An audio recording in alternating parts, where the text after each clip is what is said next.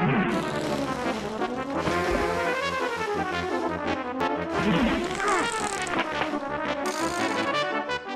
Ahoy!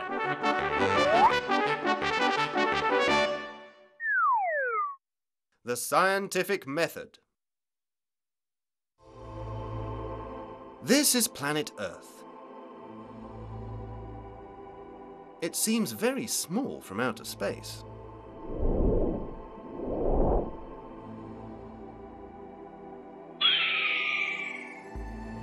But on it live all known living things.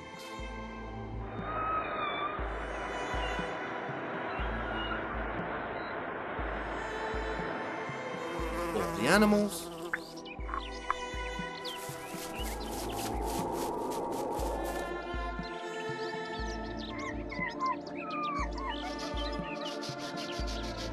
all the plants,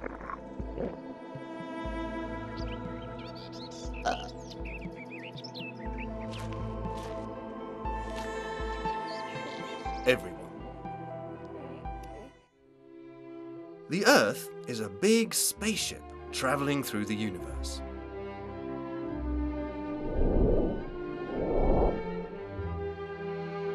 And it has everything we need to survive: air, water, and food.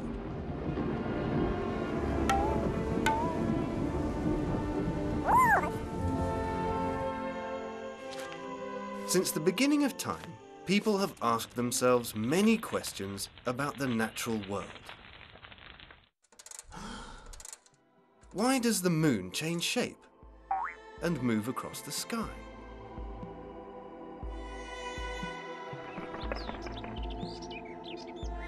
How come birds can fly, but people can't?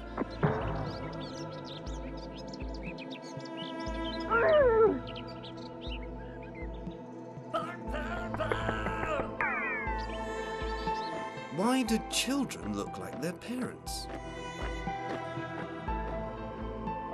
Why do hens give birth to little chickens and not elephants?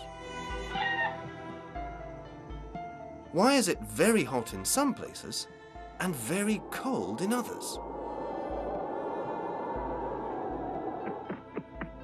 Science tries to find the answers to all these questions and more.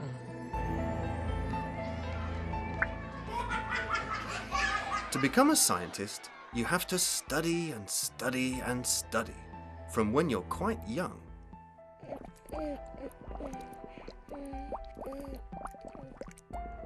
And learn the scientific method: observation, deduction, and experimentation.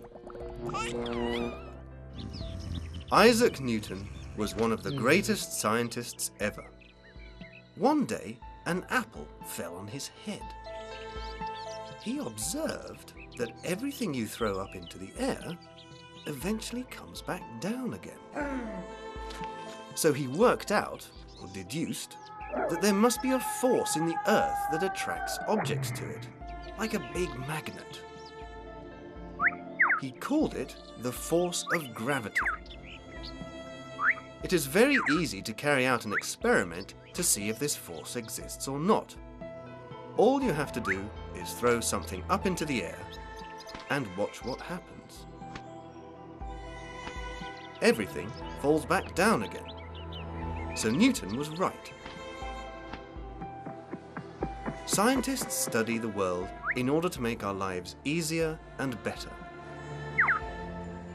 We have better hospitals. We can fly. Even as far as the moon.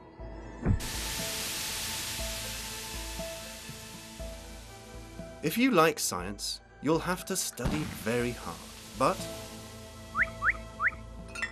perhaps one day you'll help get rid of hunger or nasty illnesses.